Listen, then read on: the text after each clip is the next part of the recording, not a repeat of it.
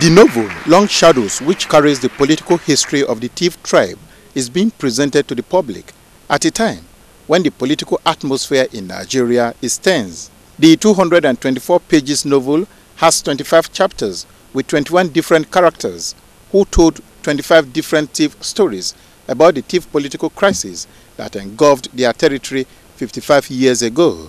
While reviewing the novel, Dr. Tehemba Sija, like other guests, commended the author's work of fiction, especially her careful use and choice of words to better demonstrate the pains suffered by the TIV people. According to them, the novel explores ways that will make the affected TIV tribe forget the sorrow they inherited.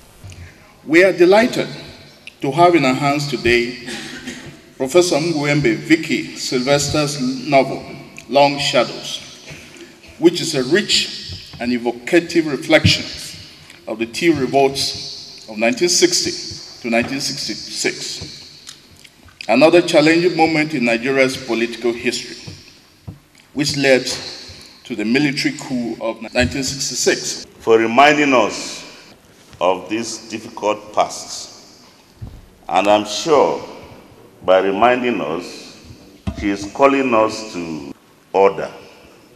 The author, Ngwemba Vicky Sylvester, is a professor of literature and gender studies, University of Abuja. The novel, she said, is meant to further promote unity in diversity. In